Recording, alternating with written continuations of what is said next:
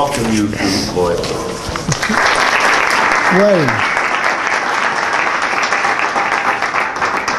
Well, first of all, many thanks for this invitation to speak about so important witness of these persons, these friends. I knew them very well.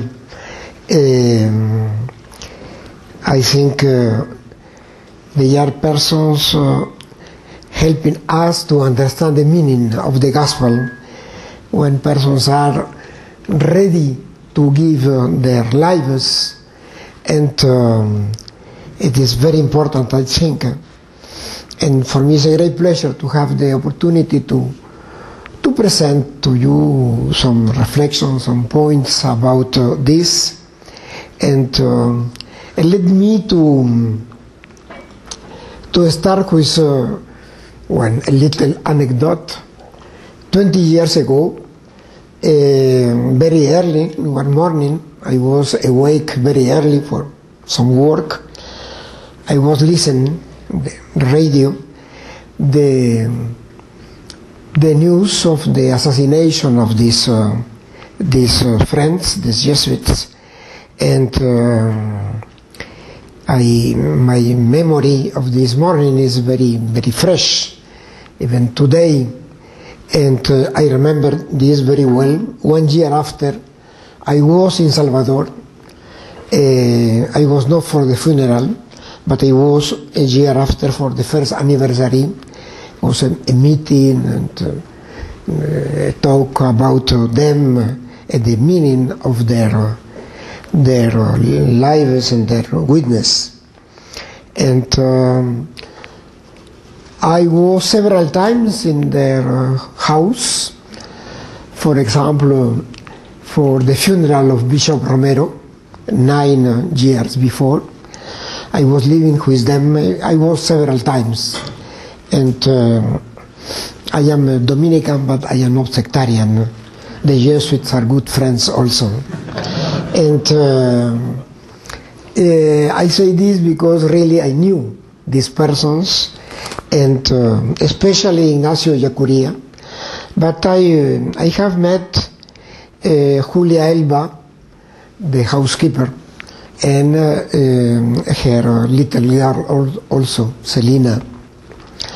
I would like to present to you some simple reflections in 3 points. One is listen and comment a little bit one text coming from the last Bishops' Latin American Conference. It took place in Brazil, in Aparecida, and about this kind of witness. My second point is about the notion of martyrdom, because we call them, many other persons, unfortunately, in my continent, martyrs, but certainly when we speak so, we are taking a very extended notion of martyr. And my last point is some reflections about what we call in Latin America, in the Bishop conferences and liberation theology, the preferential option for the poor, because it was the option of these friends. Well, first of all, for Aparecida,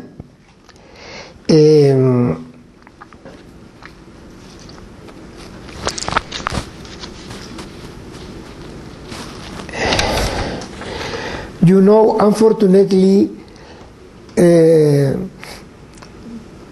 these Jesuits were not the first, and they were not the last persons, church persons, lay persons, bishops also killed. Before them, several, in Brazil, in other countries, Chile, Argentina, my own country, Peru, and many others, places, Panama, and so. And they were not the last. After that, in other places, in these countries, and other countries also, in Bolivia, some persons were killed for the similar reasons. You know, one thing we can, in the first approach, is, well, I can call this surprising, because Latin America is a region, a continent, a Catholic in great majority, Christian, great majority, and we were killing Christians. Not only Catholics, evangelical Protestant people also were killed. And it is a true scandal, because they were not killed by persons, enemies of the Christian churches, but by Christians.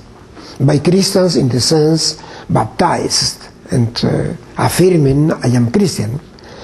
And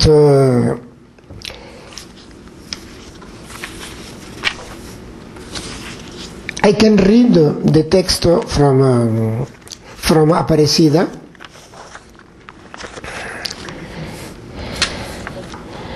Is this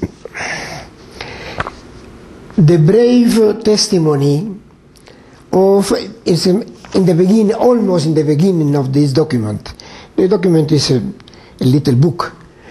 In the brave testimony of our men and women saints, and those who, even so, they have not been canonized, have lived radically the gospel and have offered their lives for Christ, for the church, and for the people. I think it is important to observe, to remark the last expression, for Christ. We can say this is traditional, is the faith in Christ, the church, but for the people. For the people, it is said by bishops, the Latin American Bishops' Conference, the official document 2 years ago.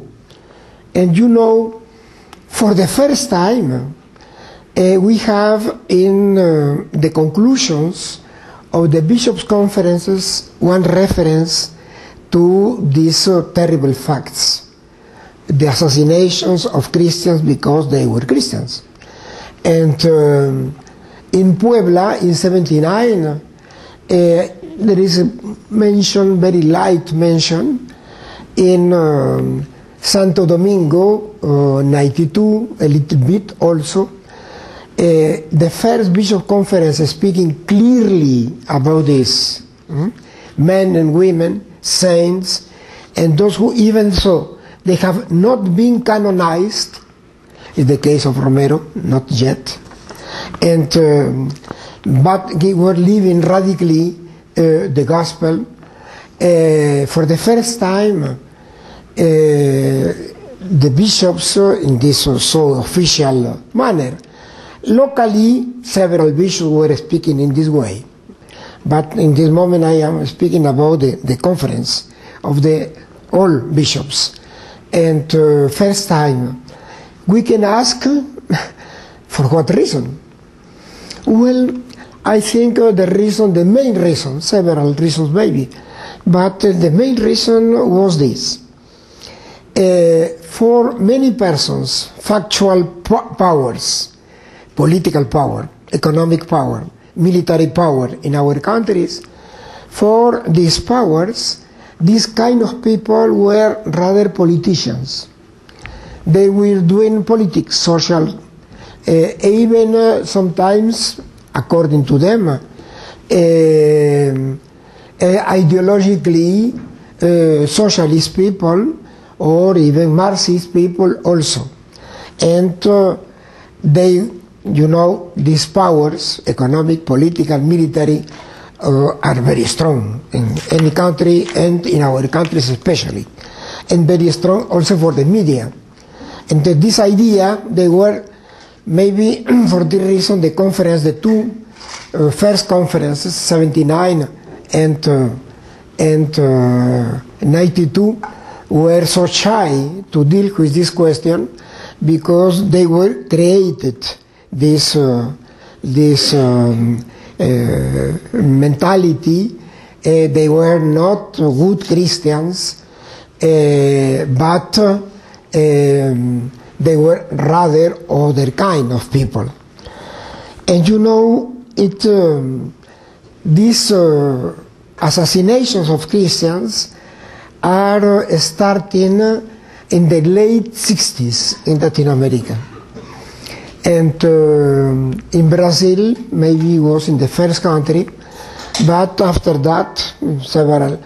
And one bishop before, in Argentina, before Bishop Romero, Angelelli, and one bishop after Romero also, Gerardi in Guatemala. And you know, to situate the question, is inside of a terrible situation and existing before, and unfortunately after also. And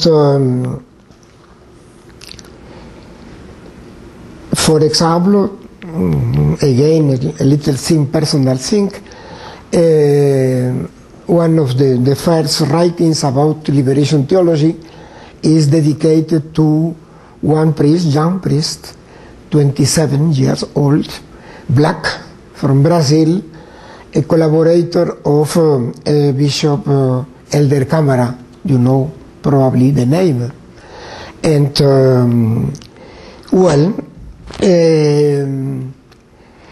you know, the resistance of the powers was very important, and because between Vatican II and Medellin, Vatican II finished in 65, and Medellin took place in 68, we have a big change in the Latin American church. Not the whole church, but many people were more and more committed to the poor. And the resistance was very, very important. To do some small little reference, public, because it's published, we have in 69 a Rockefeller report. Nelson Rockefeller was doing traveling the whole Latin America and published a report of this travel to the North American government. And in this report, it is said, well, we have seen the Catholic Church change position, and until now, the Catholic Church was a pillar of the Latin American society. Now, the church is becoming more and more critical. And, well, Rockefeller, the report, was saying this was not a praise, you know, this is dangerous for us. This change in the church is dangerous. And to give only another reference, in 87 took place in Buenos Aires a meeting of the armies of the whole continent, from Canada to Chile. And you know what was the subject of this meeting of the military people? Liberation theology. And very curious, because I think it's the first time in history the armies of a continent dealing with a theology, and as a great danger to the Christian civilization. And I have the booklet. This is confidential, but I have this, and it is in my library. And because it's published, really, many people have this. And it's strange. Never, for example, in Europe, the armies were together to deal with a theology more important than liberation theology. The theology of Karl Rahner, for example, a German theologian. Never the armies were meeting for this. And And the names were in the booklet, all the names. You know, maybe Juan Luis II, John Sobrino, Ronaldo Muñoz, Elsa Tames, Pablo Richard, myself, as Jesuit. I don't know why, but it's G. I don't know why, for what reason, but I was there. Also, the names were there as dangerous persons in the continent. You know where the armies? The armies have arms. And I think the assassination of the Jesuits is in this difficult context. I would like not to explain, because the assassination we cannot explain, but to try to understand for what reason this happened, this. And one point before to finish my point about Aparecida.